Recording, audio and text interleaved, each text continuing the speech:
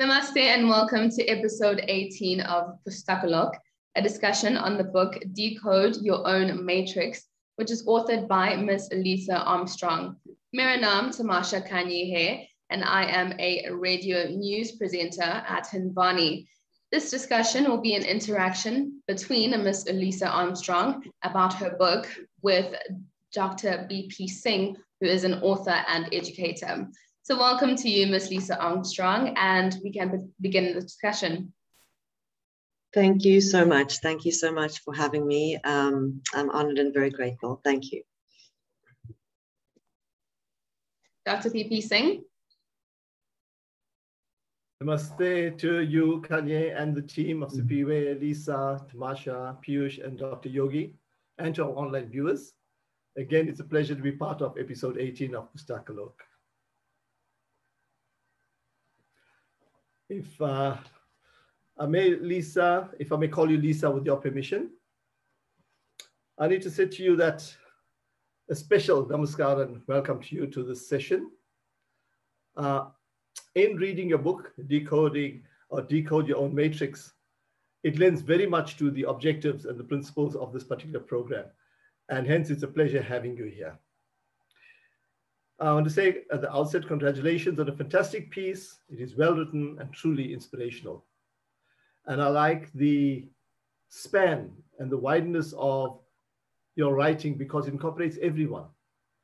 And it is broader than the South African society. It is truly international. My interaction with you today will be basically question-based, which is intended to serve as a catalyst to allow you, the insight as author, to present your thoughts on this book. So they're basically leading by nature. So I'll start off with the first one by saying that you've documented this piece of writing based on your own life and your experiences. And this puts you in the public eye. So what inspired you to do so? Thank you so much. And again, thank you for having me here. It's a very interesting question. I think a lot of people had said to me, you need to start writing about your experiences. And I'm definitely not a writer, and I've had no literary training whatsoever. And I'm not even so sure I did very well at English in school. And a friend of mine who's an English teacher kept on saying, you need to write. And so when I was alone at home one day, I was asking, I was meditating and I was asking, what do I need to write about? Because I had no idea about what I should write about, how to even start doing that. And the message I got was, well, you're not going to write anything unless you just sit down and start writing. And so I got out my computer and I got onto my bed and I opened it. And all of a sudden, I just started writing. And so it definitely wasn't from my conscious mind. It was definitely from a different sort of a place. And I just started writing and reading them afterwards. I was seeing that it was pieces of my life that I was sort of accessing. And I didn't really have an analytical reason for what I was writing, but I understand it for myself. It was also a process for me to maybe look back on my life and things that had happened in my life, the way that I perceived them, and maybe reframe them in a different way, and make more sense of them in order to understand where I was in this place and time. So it was very, very interesting because as I wrote, it just sort of flowed, and then I wouldn't push it. And then as soon as it would stop, I would stop, and then I would continue whenever I felt like I needed to write something else with no sort of end goal in mind. That actually, exactly the way you phrased your approach now comes through in your writing, because it is very, very true and real in terms of a presentation. And that comes through in the way it is communicated to the reader. And in your writing, which you've just explained now, you do use a bit of the flashback technique. You may not have realized it, but that's exactly what you've done. And that's a very strategic form of writing.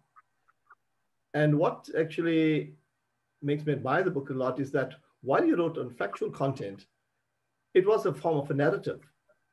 And I think this is very important to get people to read, because sometimes writing factual accounts may not be palatable to everyone.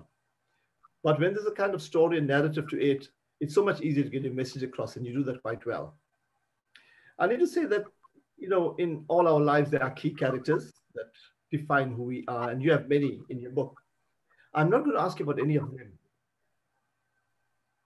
but I'd like to look at the influence of the humpback whale that you always come back to. That seems to be a kind of home for you. Your attraction and your feeling that the sea is where you belong comes through very strongly in the book. Could you tell us the significance of the whale to yourself and probably to the story as a whole? Yes, I think so. And it's interesting what you say, because you said it feels like a place you keep on going back to, that place of feeling of home. And I think that that's exactly what the whales for me and the ocean represented, that feeling of really feeling at home, at peace with who you are and where you are. And I think for me, as I'm sure many people, there's aspects of our lives, sometimes it's even our actual families, our friends, those people that we surround ourselves with, we still don't really feel like we can be exactly who we are. There's still things that we think that we need to say, and roles that we need to fulfill, and obligations that we have to those around us.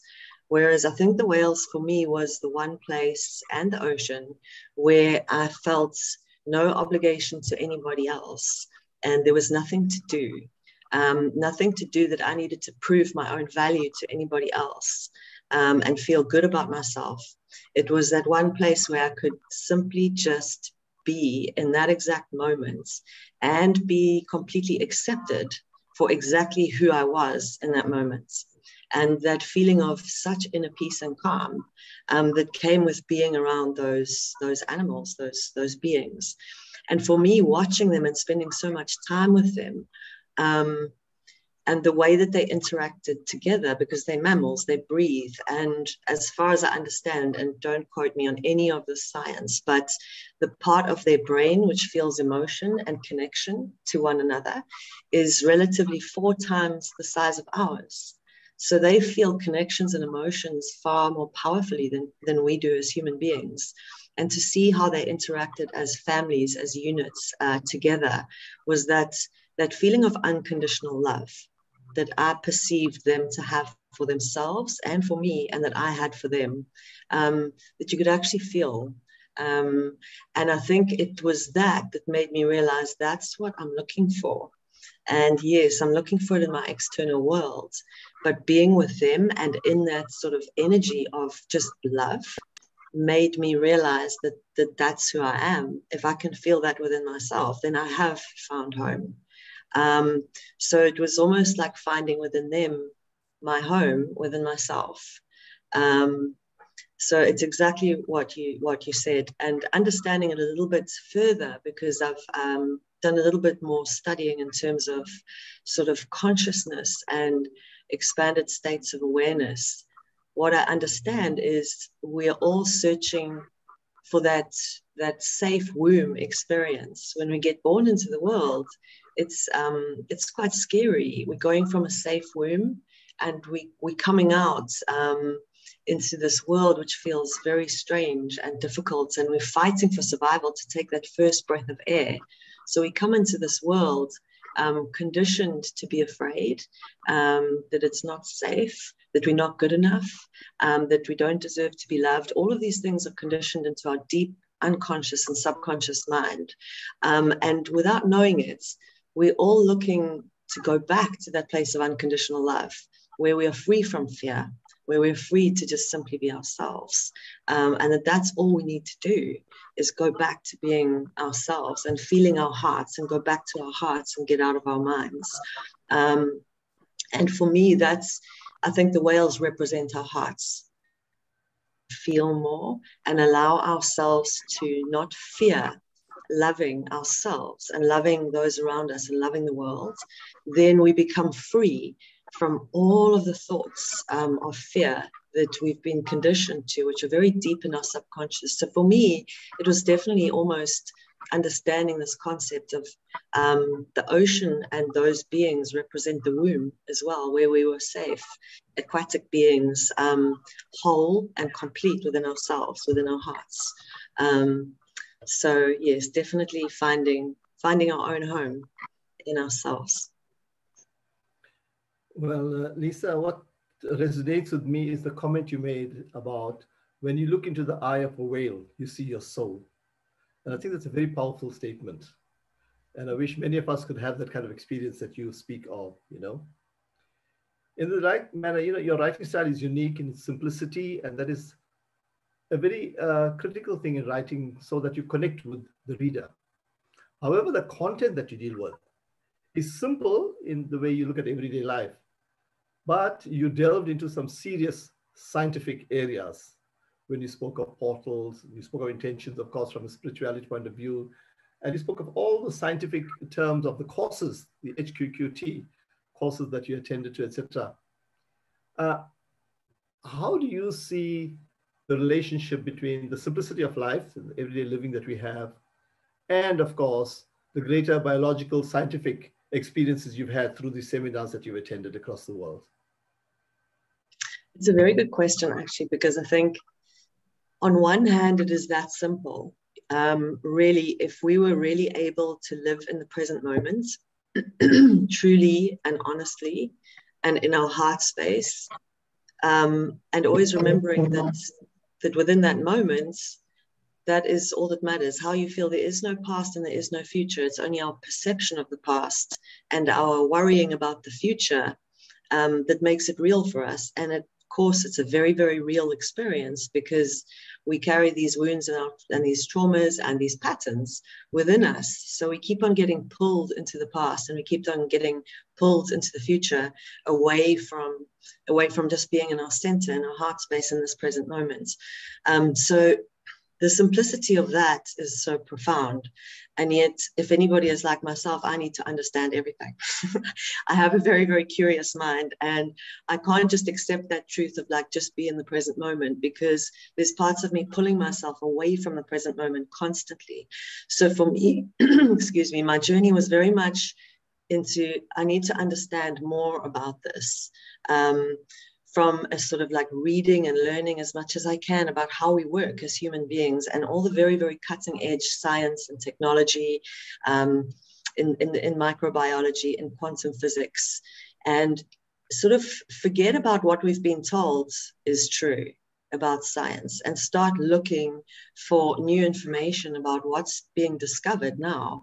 And what's so beautiful is that if you look at sort of quantum physics, microbiology, everything that's being discovered about the human body and the human psyche and the nature of reality itself, neuroscience as well, it almost starts to explain the ancient wisdom that we've read about in so many different ways. And it starts to actually prove scientifically what has been written throughout the millennia in these ancient wisdoms, and they start to merge, and we start to understand that they're actually the same thing. It was just our limitation of what we understood to be science. Science is only science in that it's proven. It's a proven fact for that moment in time, but it doesn't mean that there's not a new truth and a new truth and a new truth. So I think we're in a beautiful time now where we're starting to be able to really understand the inner workings of the human body and how it connects and how we connect it, and how especially from a neuroscience point of view, how our brains work in order to perceive reality. And for me, if I can understand how I'm perceiving something in my reality as my experience of life, which then has a chemical reaction in my body so that I feel emotions based on a thought pattern, which is maybe from the past, then I can learn how I can begin to change my perception of the world. And as soon as I change my perception of the world, then my experience of my life becomes very, very different. And I think as we start understanding these concepts of science and microbiology and neuroscience, we become far more empowered and understand how we can actually use this body, which is the most advanced technology that exists. We've just forgotten how to use it. And we're very limited in the way that we can use it. So I think it's a very, very exciting time to be alive. But again, going back to the simplicity of it, that all of that leads to, it doesn't really matter whether or not you know all of that stuff or are interested in it. If you go back to heart space, that's where you start to change your life. If you can stop your thought patterns and feel into your heart and feel love, that changes everything. Just that simple fact. Well, I think what you've just said will resonate with everyone, because you're talking to the reader as a person, and the reader is forced to talk to himself or herself as a person. And that's actually a sign of very good literature. No matter how you look at it, it's very, very effective. But keeping that in mind, the serious themes that you've touched on and that you mentioned within the book itself, you've got love, you've got fear. Very importantly, you've got self-empowerment, self-capacitation, respect for themselves as well. Together, of course, with other messages such as live in the moment, learn to love yourself, etc. Are there any of these particular ones that you just want to comment on, your themes and your messaging? Yeah, I think for me, my journey has definitely been one of self-love, and I think I mentioned in the book this wonderful teacher of mine called Bruce Lipton, who's a microbiologist. He helped me understand this so much more, in terms of understanding that when we're viewing our reality and the way we perceive our reality, every single thing that we feel and perceive in that reality is a reflection of our very, very deep subconscious and unconscious beliefs, most of the time that we're not aware of. And every single human being comes into this world fighting for survival, like I said. And we all have these same very, very deep unconscious and subconscious beliefs that we're not enough, that we need to do something in order to be loved, that we don't deserve love, that we're not good enough. So even though we may be doing very well at our jobs, there's something deep inside which is still, we're doing the job desperately for seeking love and validation outside of ourselves. And so that's why we sometimes get in these patterns where we're not actually living in our joy and living in our hearts, because we feel we need to do these things in order to be validated for who we are. And so that self-love really, for me, is the most powerful thing. Because when we start to be able to really love everything about ourselves and stop judging ourselves and heal those parts of ourselves that need validation from the external world, then we are able to be in our joy all the time, no matter what we're doing. And that's when we are able to love other people. So for me, I've always been one of these types of people who's needed to fix other people and feel like I'm not good enough. I actually need to be able to fix everyone. And that's my perception, and that's my need for sort of validation. If I can fix somebody, I'm of value to everybody else. But the reason that I'm doing that, if I look deep into my unconscious mind, is because I don't feel good enough. And I'm also judging that other person, that they need to be fixed. I'm seeing them as incomplete, and that I, with my ego mind, can be the missing piece which completes them. And that's such a great form of judgment of when I perceive somebody else. So when we start to perceive that everybody is perfect, absolutely perfect, exactly how they are right now, is when we can really start moving towards that space of unconditional love for one another. When we can look at our external world and not get triggered by hurt or grief or pain or frustration or anger within ourselves. Because when we look at our external world, those triggers are showing us that within ourselves, we have those wounds which are resonating. And it's showing us that within ourselves, we're projecting those out into our world. And so they affect us deeply. And the more healing we do on ourselves and get to that space of really loving ourselves, we don't need anything in our external environment to complete us. And then it doesn't matter what we do. And then we are free to choose our greatest joy. What gives us our greatest joy? Not for need for recognition, validation, badges, anything other than that, just because it's simply the most beautiful, loving, fun thing that we can think of doing. And if all of us were doing exactly what we wanted to do from a space of complete joy, that's the greatest gift that we can give to the world. Our own healing and following our own hearts is really the greatest gift that we can do to the world. Even if you go to a hairdresser who doesn't really want to be there and is just doing it for the money or the need, it's like, that's not a hairdresser you want to go to. If there's a hairdresser who's absolutely passionate about cutting hair and loves the creativity and the artistry about cutting hair, that's the guy you want to go to, because he's doing it from a place of love, not obligation, validation, or need for any external return for that. So the self-love really is really something I believe is going to change the world and give us acceptance not only of ourselves, but of every single other person that we share this beautiful planet with. In love and acceptance of everybody on their own journey is exactly where they're supposed to be in this minute right now.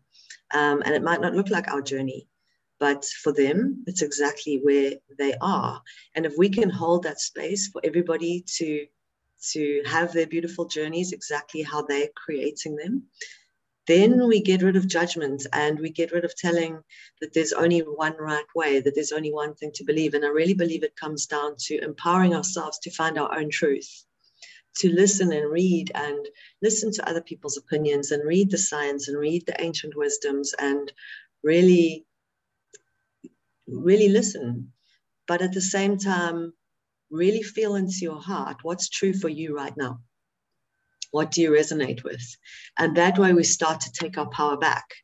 In terms of every single person has their own truth. I can't tell you what you feel. I can't tell you what journey anybody else should go on. But I really feel it's a journey of self-empowerment, of going into that place where I have this connection to this innate wisdom within myself.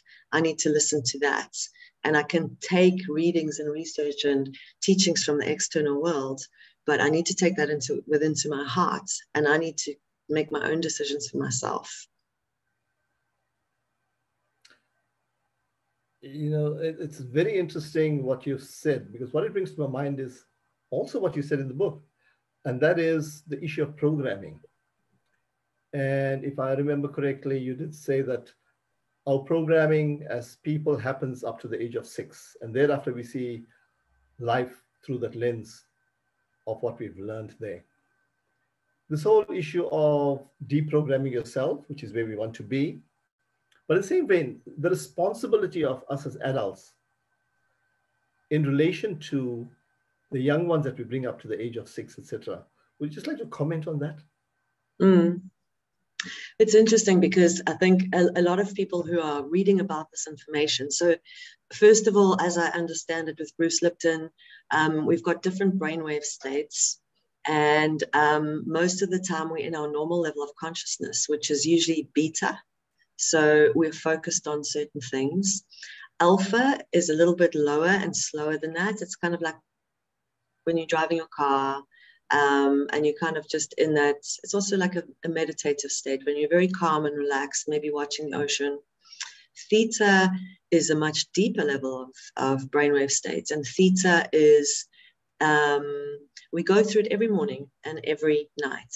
So when we're falling asleep and when we're waking up, we pass through the theta brainwave states, which is also called the hypnosis. It's the brainwave state that you go into under hypnosis. It's when you can kind of remember your dreams, but then you forget them. So when you're dreaming, that's a theta brainwave state. And up until the age of 6, yes, we are literally hypnotized. We're in the theta brainwave states, and we are learning and being programmed and conditioned on how to be human, on that we must not, be careful of that and careful of that. And money doesn't grow on trees, and keep quiet, please, you're not supposed to talk. And all of these deep subconscious programs, which we then go, okay, I must be quiet. I shouldn't say how I feel. I should be afraid. And all of these programs, I also just want to put in, it's like we needed them as human beings in order to stay alive. So we did need to know that we couldn't jump off a cliff and fly. And so we needed that fear in order to actually keep us alive to this point. But as our consciousness is expanding, The rest of the fear-based programs and conditioning, we don't need anymore, and we can start to change. And it's a very good question what you say with parents with young children, start then to become very afraid of what are they programming their children with. And, you know, the answer for that, I don't have my own children, so this is my perspective, is that nothing is a mistake and nothing is an accident. And no matter what, we need to be conditioned as human beings in order to survive physically in this physical body. And if we can understand that everything is exactly as it should be in its absolute perfection, then the best thing that we can do for youngsters and for children is fully embody the love ourselves.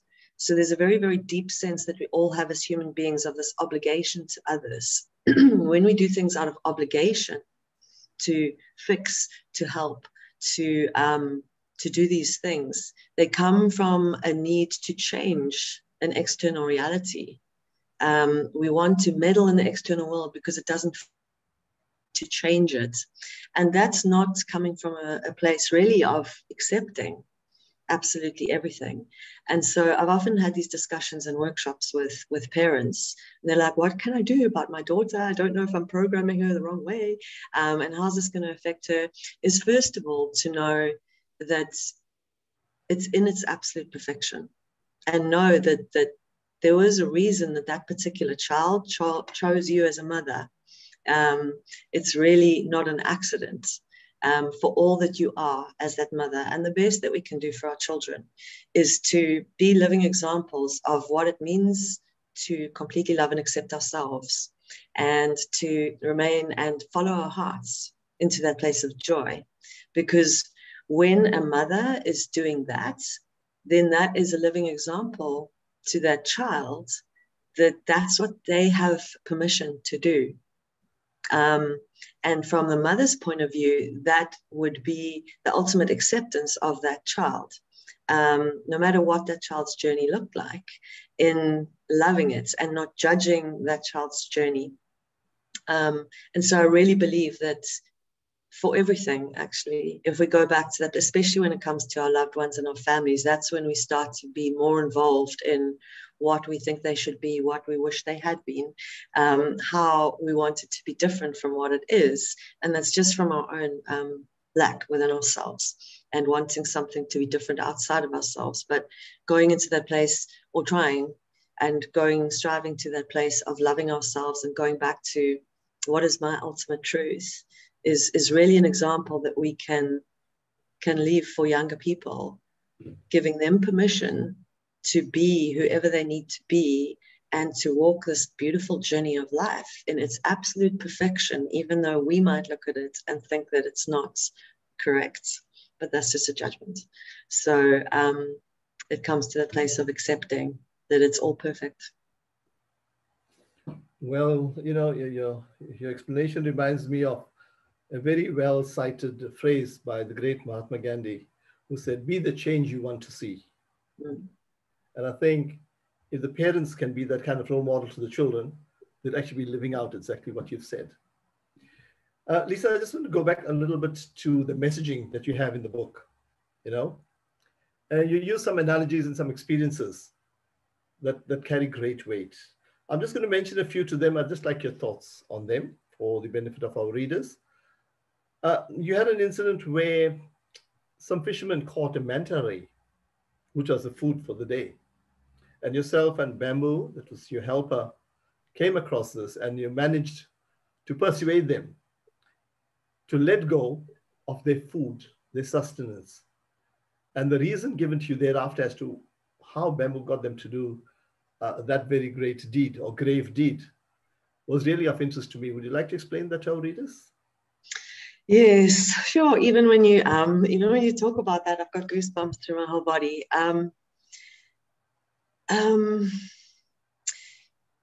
Yeah, for me, it was such a huge life lesson, because for me, being working in the diving industry, the mantas were important, and we needed to save them. And these fishermen had caught one, and it was traumatic for me. because I love the mantas. But when I saw the whole thing playing out, it was like that was the food for those people, for the entire village. That was the food. And Bambo trying to negotiate with them, and I asked him, how did you get them to let it go? And he said, well, because I was like distraught after we let the manta go, and then I saw all of these women on the beach with their buckets waiting for their food. And I suddenly was so confused, because it was like, how does this work? How can we change the way the world is? Because we're trying to save one thing, and yet there's a chain reaction here where you start to understand that how you view the world and what's good and what's bad and what's right and what's wrong is just through your perception, because you haven't seen a greater picture. The intention behind those fishermen of catching the mantas was for the benefit of an entire village. So it was coming from a place of love. And you start to change the way you judge the external world, and you start to question, where do you get your perception of right and wrong from? Because when you look behind somebody's intention, you're perceiving through your own judgments. But when you look at maybe why people do things and how things are in the world, and understand that there's the way you might perceive an action might be right or wrong, or good or bad. But if you are in those people's shoes, you can only be in those people's shoes to understand their intentions are actually coming from a place of love, when you judged it to be not from a place of love. And that experience with Bambo offering to give his goats to the fishermen in the village for that day, so that they would release the manta, because they just needed food and he had goats, really brought to light our Western culture of accumulating things for need to feel better, chasing things. And not to say that it's not good to have things, but I feel that as a culture in the West, we've come to, or not even, we've come to use things and accumulation of things, whether it's titles, achievements, material things, to validate who we are, because ultimately we're searching to feel better about ourselves. We're searching to feel good about ourselves. We're searching for a feeling of feeling validated and enough. So we grasp around in the external world to feel that. Whereas if you look at the world as a whole, there are more than enough natural resources to feed the entire planet. There really are. There's new forms of energy technology that are coming out. So when you look at what is the solution for the world, it's all, I feel, coming back to love and the sense of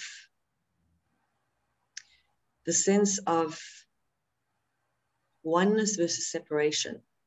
Because we're all coming from a place of fear, we tend to put walls up around our hearts, around our homes, fences around our homes, and identify with smaller and smaller groups of people who think exactly the same as we do, in order to feel safe in this world that doesn't feel safe.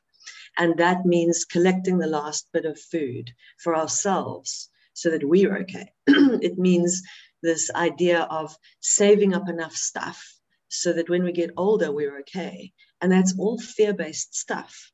It's all very, very fear-based. And so we separate ourselves into smaller and smaller groups and put walls between those who think differently or live differently than us, because we're actually afraid of them, because we just want to feel safe.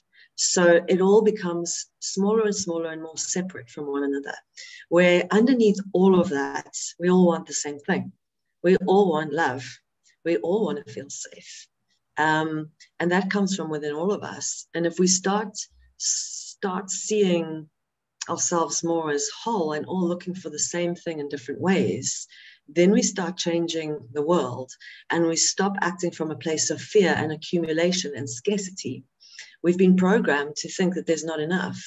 It's a deep, deep conditioning, and it's a survival mechanism. So if we're always thinking that there's never enough, and we're using the last things before somebody else can get it, and saving up so that we'll be okay, or being the first, because unless you're first in something, then you're no good. It's all of this survival pitting us each against each other, which is just a conditioning in the mind.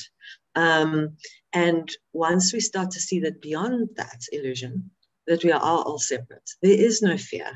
The fear is a complete fabrication of our conditioning. And as we feel and act from a place of fear, then we create it and perceive it in our world. Whereas if we all start living together, each person following their greatest joy, we all fit perfectly together. And what has come into my awareness so much is like, okay, well, what is the solution for the world? How do we go from where we are into a different way of being? And I honestly believe that it's already happening. As we start to let go of this fear and start to heal the wounds that this fear has created within every single one of us, we start to become more open and to perceive new ways of being in the world. There's new ways of growing food. There's new energy technologies from quantum. Greg Braden is a beautiful person, and it's if you can extract the energy from the square centimeter of space, it's enough energy to power the entire planet for the next 1,000 or million years. I can't remember what his thing was in this much space. And so all of these technologies are coming, they're evolving, they're being born right now. New ways of growing food, which is completely organic, in alignment with the flow of our planet in which we live. Changing the structure of the water. All of these things are coming. And so for me, that was profound, because it changed my perspective and made me understand that we're all the same, and we're all looking for the same thing, ultimately. Thanks, Lisa. You know, to continue from what you've just said to us now, and I think this will be of great interest to the listenership and the viewership. You've had a number of inexplicable experiences in this time that you've begun your QHHT training and the path that you've chosen. I'm just going to mention two, and I'd like you to comment on them. The first was the accident that you avoided by having a flat tire when you left one of your workshops with a colleague. And the second in Teos, where you met the guide named John and his dog that had a wound on its back that was inexplicably sorted. Would you just like to take us through those two experiences of yours? Yeah. So I think, everything is about perception. And you mentioned driving along the road and getting a flat tire and thinking, the first thought you think is like, oh my goodness, this is all going wrong. That's our first thought, because we have a perception of a way in which something is going wrong or going right. So we're judging. And for me, it was very, very profound, because after having that thought and fixing the tire and continuing, literally seeing 2 kilometers down the road, there was a huge accident in exactly the lane that we were going. And I got goosebumps all over my body. And it was like, wow, it's just a perception. And our perception is conditioned from a pattern which repeats itself in our lives over and over again, about when something's going wrong and when something's going right. And that's happened a number of times to me. And it shows me how limited our perception of our life is, because we can only see what we see in front of us. And what we see in front of us, neuroscience has shown us, is a guess. The brain guesses based on the past what you are experiencing and what you're actually seeing. So what we see is not real. The brain makes up based on our past, and therefore our past is based on what we believe is possible. And our brain then perceives and projects that into a reality of what we see. We're pretty much always seeing the past, and we're seeing what we believe to be possible and what we believe not to be possible. We don't see, because it's outside of our perception.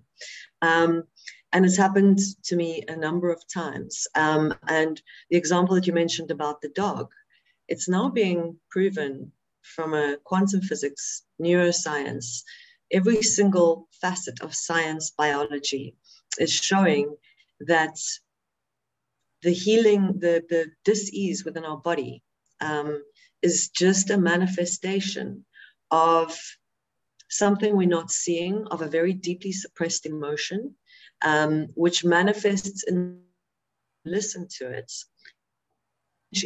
It's, we've been told, don't get angry, don't cry.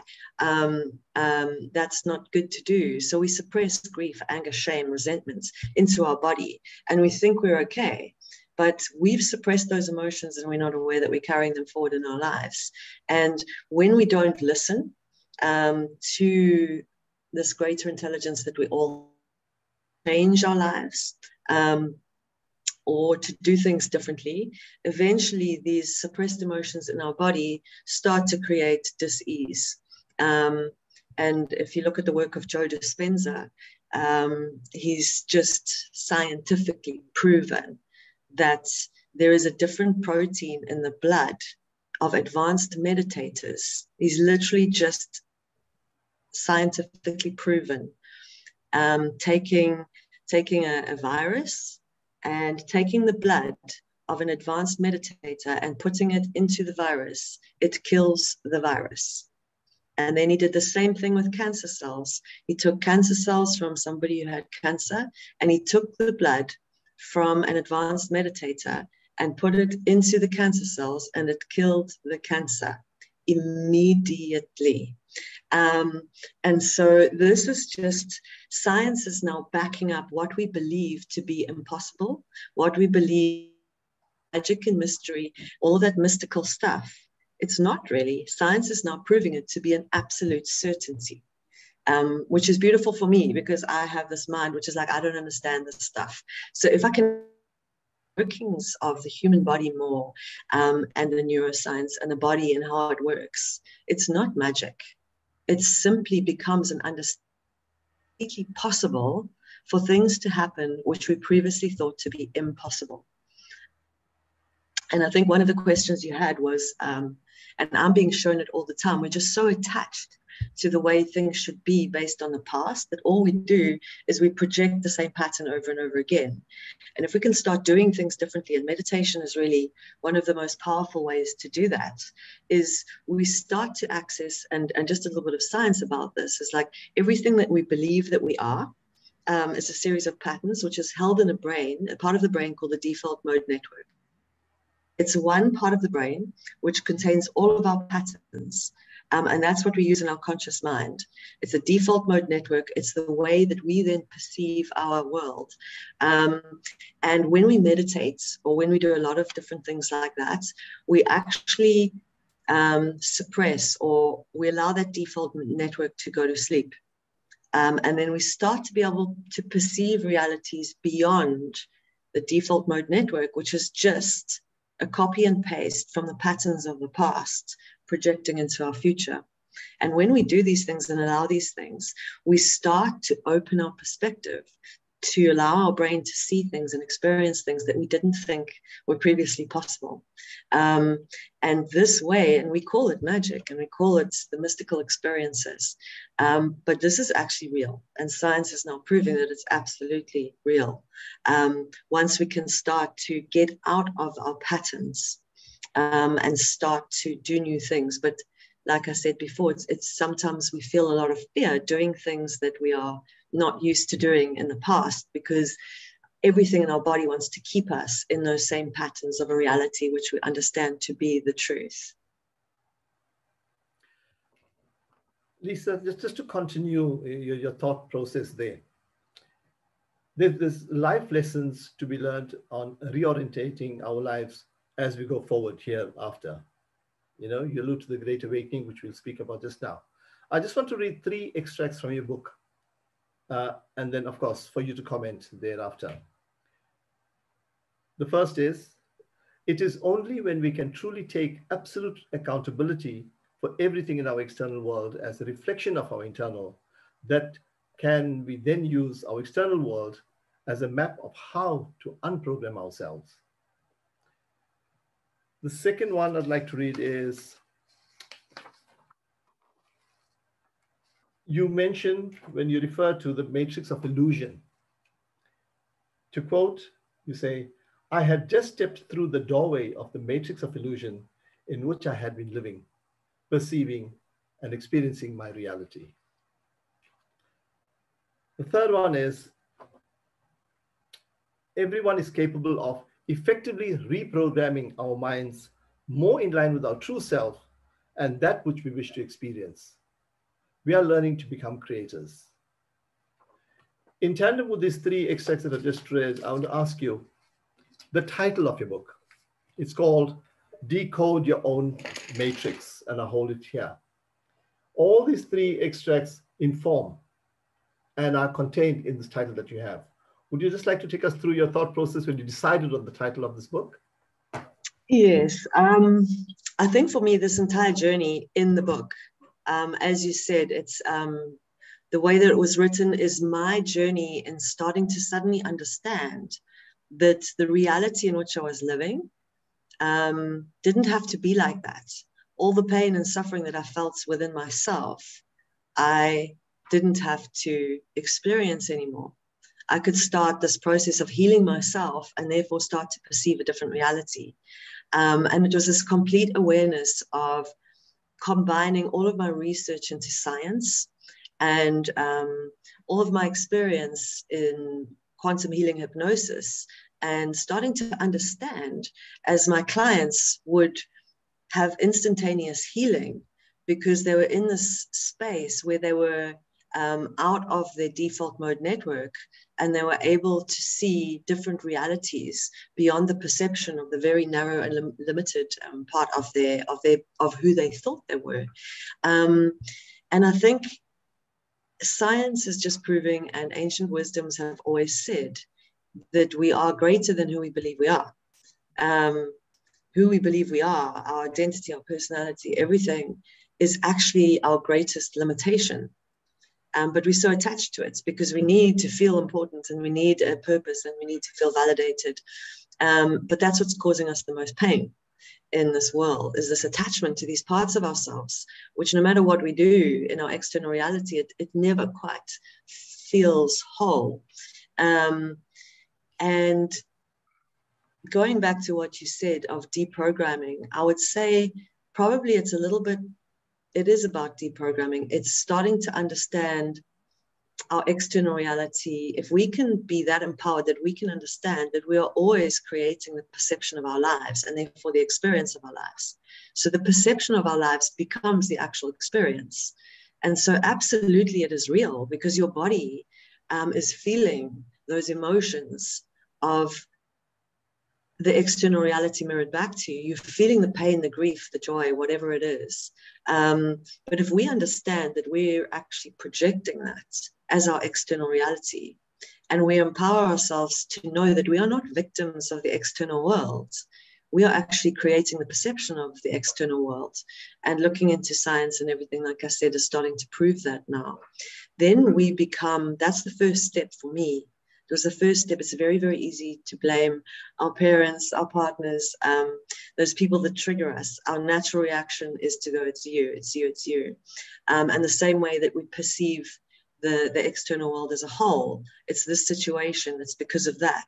And so we stay in a perpetual victimhood of the fact that we can't change our lives. And we wait for somebody else to come along and change our lives for us or save us or fix us. So we sit in perpetual waiting for something to come along. But within every single one of us exists this immense power, this immense power.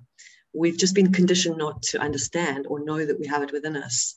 And once we understand that everything we are projecting into our external world is a projection of our own conditioning, we can start to let go of that, start to perceive realities way beyond what we can even imagine, and literally shift trajectories in our life instantaneously by understanding how a program is perpetuating. And like you said, do you have any more examples of this magic and mystery that you've experienced, like with the healed dog? And you know, the greatest way that I've experienced this journey is in the relationships in my life. You know, we all kind of blame our parents for something, you know, and we all have this weird relationship. And if we don't blame them, then we usually project that then onto a partner. And so we always feel it's the same patterns of not being loved for who we are, but that's only coming from within us because we don't feel that we love ourselves. And my relationships have shifted completely to the point where I am now remembering a different past. Before, all I used to remember how my mother didn't love me enough and my father didn't accept me. And that was deep pain. And that carried on throughout my life until I realized, like, I'm doing this. How am I projecting this? Why am I still experiencing this grief? And once I start healing my own wounds and starting to understand that it's me who doesn't love me, all of a sudden, I start to experience two very different parents in my life. Because I've healed the way that I've perceived them. And instead of wanting them and needing them to be something else for me, I start loving and accepting them for exactly who they are. And then that gets reciprocated and they start loving and accepting me for who I am. So science, neuroscience, everything, quantum physics is now starting to explain that everything we perceive is an illusion. Bruce Lipton explains it perfectly. He explains that our brain receives 400 billion bits of information per second. 400 billion bits of information per second. And our brain takes that and it filters it according to our conditioning, our limited beliefs, our wounds, and it takes what we believe to be true. I don't love myself, I'm not good enough, the world is a scary place. And then we project and see those filtered beliefs in our external world. And that's 2,000 bits of information. 2,000 bits of information out of a potential of 400 billion bits of information becomes the reality we perceive. And it's in a very real way as our life and who we are. So as you start to understand this and as we start to do our own healing, instantaneously, you can start to perceive a different 2,000 bits of information of reality as your life. And that's how powerful we are. And we alone have the power within us to be able to do that. And it starts by starting to understand that the way we perceive the world is mostly through our own wounding. And once we start healing ourselves and understand that we do need this healing and coming back to this place of love, we start to perceive the changes very, very quickly in our external world. Wow, Lisa, that was a great summation of our discussion and of your book. But I just want to say that, to sum up what you've said from my point of view, we are the architects of our own perspectives, from what you explained, and therefore our own destinies.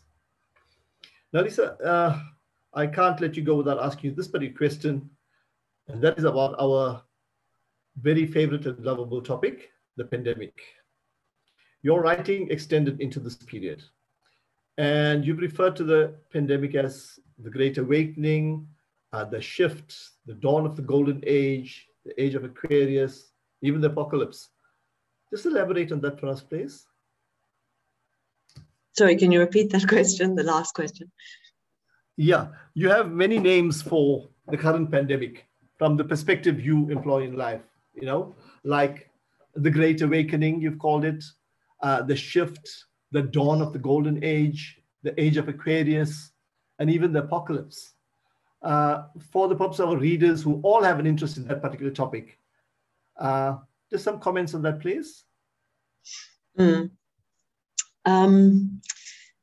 You know, the way that I perceive this, and again, it's my perception, is I kind of drew a parallel to what was happening with the lockdown and the everything, the pandemic, together with what had happened, which started my journey, which was the complete destruction of my business and my life and my home with a cyclone almost exactly 5 years ago. And it was when I sat down and thought, oh my goodness, I've just lost everything. This is the worst day of my life. And then I was like, hang on, What if it's just something I can't see right now? What if I already changed my perception right now? Somehow, in a way that I don't see yet, this is the best day of my life. And if I just believe that and feel that feeling of like, somehow this is the best day of my life. From that place that happened, and I decided to make that very, very simple decision, in a place of having lost everything that I'd worked for my whole life through blood, sweat, and tears. Obviously, one would perceive that to be terrible. But in changing my perspective to go, somehow, this is happening absolutely perfectly.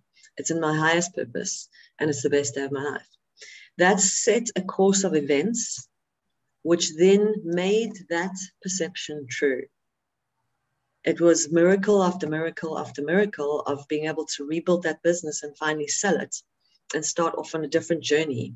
And now when I look back at that time, I'm like, thank goodness for the cyclone that destroyed everything that I owned, because it set me free from my very limited version of who I believed that I was. It set me free from the prison of my mind, which was fearful to step into the unknown and change my life and experience new things, because I was so attached to a need for validation and a need for purpose.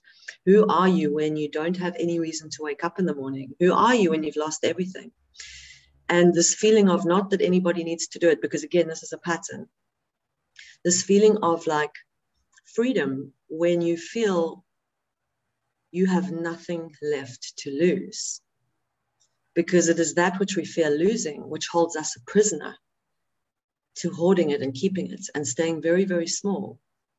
And not to say that we should lose everything, because that's a pattern, but already if we understand this concept of like, if you can feel as though you've got nothing to lose, it's like this fear of losing that makes us hoard and be very fearful about stepping into the unknown and taking risks into new directions and becoming new versions of ourselves and doing things out of the pattern. It's that fear, and it feels like fear when we step out into the unknown, but it is only in the place of the unknown that we create a new way of being, that we create a new path for ourselves. And so I drew that to the pandemic, is literally got the world and shaken it upside down. It's a complete destruction, for lack of a better word, of everything we've known to be true. 5 years ago, we were making 5-year, 10-year, 15-year plans and projecting them into the future. Staying in one pattern. And so that's going to be your life. You're going to live the same day over and over again. It might be with a different relationship or a different job, but the same pattern is going to play out until the day you die. It's just going to look different. It's a pattern. That's why people are like, I don't understand why I'm still dating the same person.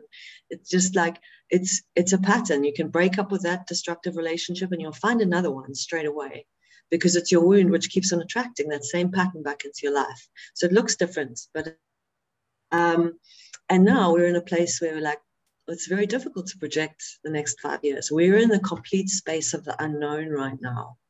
And it's terrifying, because every part of ourselves and our pattern and our conditioning wants to know what its life is going to look like until the day we die. But now we're in the space of we have no idea. And it is only in the unknown that we are going to, as a world, start to look at new ways of doing things. We've been set free, if you like, in very traumatic way. And it's been very traumatic for a lot of people. A lot of people have experienced a great degree of loss, with love and compassion for everything that's going on in the world right now and how we're all experiencing this. It's a deep sense of bringing out this absolute fear and loss of the way that the world was. But on the other side of that, there's a new way that the world can be and is being born right now. It's a new way from a place of community and love rather than separation and fear. And this transition that we're going through is going to play out differently for all of us, depending on how much we cling to this old need of self-validation and for the fear and all the walls that we want to be able to protect ourselves against everybody and everything else in our external reality. And once we realize we are our external reality, that sets us completely free to be able to already start to create from that place where we understand that there's nothing to fear, even though we go through phases of fear as we step into greater degrees of unknown. It is only in the unknown that we're going to create a new way to come together as an incredible way to live together, from a place of love. And so that really, for me, is what I've felt and what I've experienced during this pandemic. And everybody is being, I think, asked that same question of what's important to you. If you just stop for a minute, and all of this busyness and running from one sense of achievement to the next, social engagements, all of these things that we take from our external world to try and make us feel good about ourselves, but which is a perpetual need to chase after things. We just take a minute and come back to within ourselves and ask ourselves, what is really important? It can be seen as the greatest gift. Now is the potential that we have, like with me with the lodge. When I lost that, it took that to actually happen, to actually push me out of my comfort zone, to start a new life and a new trajectory. And since that happened, I've traveled the world. I've met the most incredible people. I've just experienced nothing in my life that I ever believed that would be possible to experience, all from a tragedy of losing everything that I owned, and my entire sense of who I was and my identity and my purpose and my validation for being here on this planet. And now the way that I view things that happen is, doesn't matter what happens to you. If in that moment, feel the grief, feel the pain, because it does come, it's very real. It's been buried and suppressed for our entire lifetimes. And it's okay to feel it, and it's okay not to be okay right now. Because we are literally saying goodbye to a version of ourselves, the very limited version of ourselves, born of fear. And we are birthing a new version of ourselves, an expansive version of ourselves based in love. And so for me, it's to hold all of us, each of us, in love and compassion, because this is not easy. It's the most difficult thing to do, to let go of this part of who we believe that we are and our understanding of how things are, and this need for safety. And to go through this process all in our different ways of holding each other on this journey, so that we can really birth an incredible earth, the one that feels right in the heart. But that starts within every one of us. As soon as we start to heal ourselves, and living from a place of love, we start to perceive a new world. We start to perceive a new reality, based in love. In essence, I think what you've said is that although we as a world, in a world community, the global community, are in a very bad space at this point in time in terms of the pandemic, the message that your book gives is there is hope. And that hope lies within us and the way in which we interact with the world today. So it has something to offer everyone. And I think that's what makes this a good piece of literature. Lisa, the last question I have for you is, do you have any comments or any remarks that you'd like to make in summation, something I may not have touched on?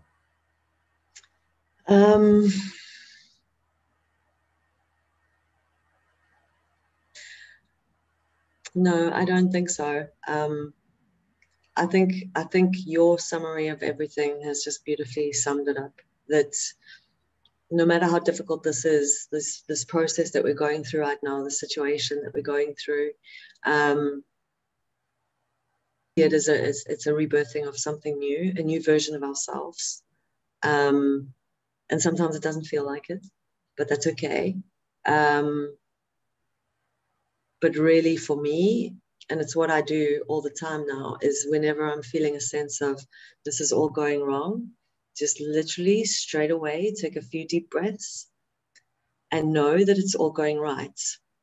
And as soon as you change that perception, you start to see a new potential, a new road, and a new trajectory of your life in that simple, shift in perspective. And that's how we start creating a new life for ourselves, is from changing our perception to know that everything is going perfectly. And it's such a sense of relief, really, when you can feel that and go back into that space. But not to discount the fact that the shifts that are happening in the world are scary, because it's changing and we don't like change. We like comfort zones and we like to know what's going on. But letting go of the need to know, and really going down to what gives you the greatest joy. What gives you the greatest joy? And just do that for now. Really just do that for now, even if it's growing a flower or a plant, or just do anything that takes you back to that moment now, because nothing else scientifically exists, and it's been proven now. There's no future and there's no past. There's only our perception of it, and that's what creates all the fear and the anxiety and the worry. So coming back to that moment right now is the only thing that's actually real. And we are completely empowered to feel exactly how we want to in this moment. So do anything that makes you feel okay in this moment. And from that place, you will change your life. So I just wanted to say thank you so much for the opportunity to be here today and to share with all of you beautiful people. So thank you. Well, thank you so much, Lisa. I just want to say to you that we see you exactly where you are supposed to be, right in front of a portrait or a painting that depicts the sea, intentional or otherwise. You know, good literature contributes to conscientizing society, and in this way, improving the lives of people, especially intrinsically. And your book gives us hope in that space. Decode Your Own Matrix is educational, it's empowering, and it ultimately results in the capacitation of the reader. Every reader takes something away from it. We're inspired to look at our very own lives for guidance as compared to looking externally. And it leaves us with some form of a change, which is a hallmark of good writing and literature. So congratulations to you once again on an excellent piece and on an excellent experience of your life that you can share with us. I want to thank you for your contribution to the greater bodies of knowledge, because that is where your book is actually placed. And we need to be reminded that we have and we hold the power of our own liberation and growth within our very selves. And thank you for making us see exactly how we can actually harness that power. We wish you all the best with this masterpiece of a work and a fantastic future for yourself. Namaskar. Namaskar. Thank you. If I may, Dr. BP Singh, I just want to ask Lisa one question. As the host, I'd like to just formally thank you for all of this insightful knowledge. I didn't think I would be writing notes. I hope it doesn't show too much on the screen. I've been writing so many notes. I found this quite incredible. So thank you so much for your existence and for this discussion. I'm sure that a lot of the people who will be watching will be very inspired by it. And for those who are curious to learn more about you and your book, where can they access you? Where can they find you? Thank you, Tamasha. The easiest way is my website, which is www.lisa-armstrong.com. So everything, ways to access the books are on there. I've got links to all of my social media where I post insights often, every day almost, and obviously a way to get in touch as well if they've got questions or anything, and a lot of different practices that I offer, like the breathwork online, which is amazing. It's transforming. It's really, for me, been a way to be able to see what I can't see. To just use my breath, which is nothing external to me. It's just changing the way we breathe in a certain way to access beyond the patterns of who we believe we are, and receive great universal knowledge and wisdom. You know, every single question that we have about our lives can be answered from ourselves if we just get out of our mind. And so this practice for me has become what resonates with me the most, because it's not me telling anybody anything. It's allowing a space for others to find their own truth, and to become fully empowered, and to be able to learn to access that whenever they want to, in terms of guidance for their life purpose, next steps to take, wounds that need to be healed. And so that will be my next step. I think BP was asking me where to from here. And for me, that's become a way that resonates with me the most, is to be able to create an online platform so people can do it at home, wherever they are in the world, to breathe together, to access this expanded state of awareness where they, it can be very, very transformational to receive and start to connect with this, what we call our inner wisdom, our intuition, our inner guiding intelligence, whatever you want to call that, guiding us to our greatest joy, and back to the place of a healed heart. And so thank you so much for the opportunity to spread that to people, because I'd love to share that with as many people as possible. That is so powerful. That is so profound. And so we'll now be having our vote of thanks by Mr. Siphiwe Mchunu from the Swami Vivekananda Cultural Center at the Consulate General of India, Durban, South Africa. Over to you, Siphiwe. Namaskar and greetings to all of you. On behalf of Swami Vivekananda Cultural Center at the Consulate General of India in Durban, I am honored today to deliver a vote of thanks on today's episode 18 of the program Pustakalok. Today's discussions was on the book Decode Your Own Matrix, authored by Miss Lisa Armstrong. Now, allow me to thank our online guests who participated this evening.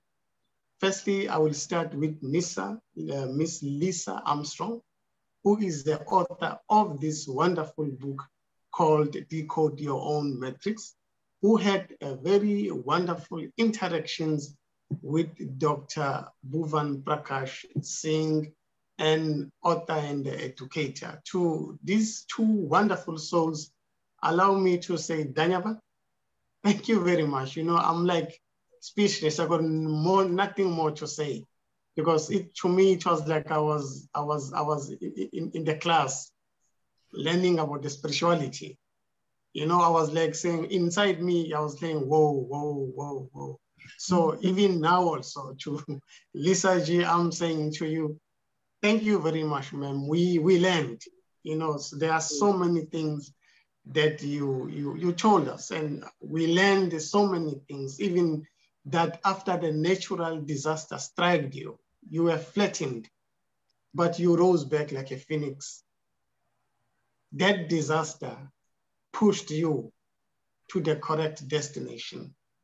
Now I believe where you are, according to you, where you are now at this point in time, you are happy, we are better than before. So you didn't know what the unseen was doing, but now you fully understand what God was doing. So in us also, there are times that will come where we will not understand what the Almighty is doing. But after everything, we will understand. Once the dust settles, we understand, oh, there was a reason for this. There was a season for this. So to Lisa Armstrong, G, ma'am, thank you very much. That's why I'm saying I have nothing more to say. To Dr. BP Singh Ji, also say Dhanyavad for conducting. You know, when people are attending the spiritual classes, they come out soft, no argument. So I'm in that position whereby I learn. So questions are with me, you know, to understand what Lisa G was saying, to really understand who I am, you know, who owns me, what I'm in the right space for my destination. More things are coming to my life to push me what the Almighty wants from me. Those are the questions that Lisa G, I'm gonna ask myself after this recording. I'm hoping PG is gonna edit this thing out, but you left a lot of questions in me where I have to ask myself, I'm in the right space? or God through his miracle will put me in the correct platform for me, where I will find and understand myself, where I'm going, what I'm doing, what I'm gonna do. I believe after this lecture, I'll call it a lecture, Lisa G, I'll find my direction. So thank you, ma'am. I'm showing, these are my signs of appreciation to say, thank you very much to you. Thank you very much to Dr. Bhuvan Prakash Ji. We really enjoyed, we really appreciate the entire interactions, you know, so to both, thank you very much. Lisaji, thank you, Dr. Singh. To Director of the Swami Vivekananda Cultural Center, Dr. Chaitanya Prakash Yogi. Ms. Tamasha Kanyi, our Program Director, thank you, ma'am. Mr. Piyush Kandelwal, thank you, sir. To all our online participants who took part on today's program, Dhanyavad for taking part on today's program. For more information on Swami Vivekananda Cultural Center in Durban, please visit ICCR in Durban. Once again, to Lisa Armstrong Ji and Dr. Bhuvan Prakash Singh Ji, thank you very much. To all of you, have a wonderful evening. Namaskar.